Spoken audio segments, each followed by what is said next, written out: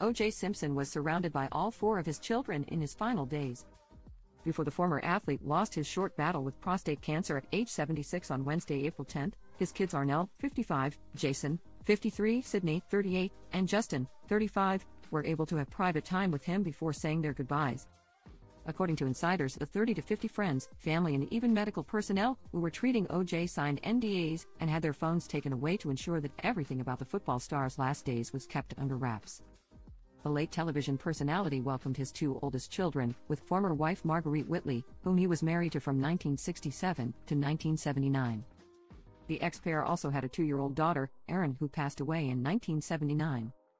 O.J. later went on to wed Nicole Brown Simpson in 1985. The two welcomed the patriarch's two youngest children before the former waitress was murdered in 1994 alongside her friend Ron Goldman.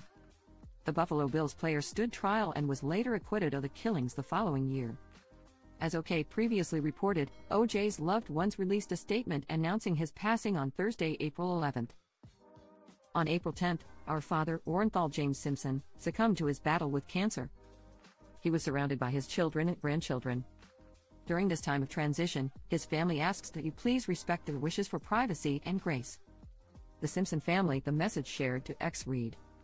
Before being officially diagnosed with cancer in early 2024, the running back reportedly underwent surgery in the year before where he had a stent placed in his heart. Despite being in a good spot, he continued to be fearful of death. O.J.'s got it in his head that he's going to die from a massive heart attack, a source claimed in July 2023. It's driving him crazy and adding even more stress to his troubled life. He believes he is dying in plain sight and the end is near. O.J.'s former manager Norm Pardo confirmed the ex-NFL star's dwindling health late last year. The doctors want him to rest at home because there isn't much they can do for him, he explained. Now he can't even finish a round of golf. I don't even think he golfs anymore because he can't even finish half a round of golf 2 months ago when I was talking to him. TMZ spoke with sources close to the Simpson family.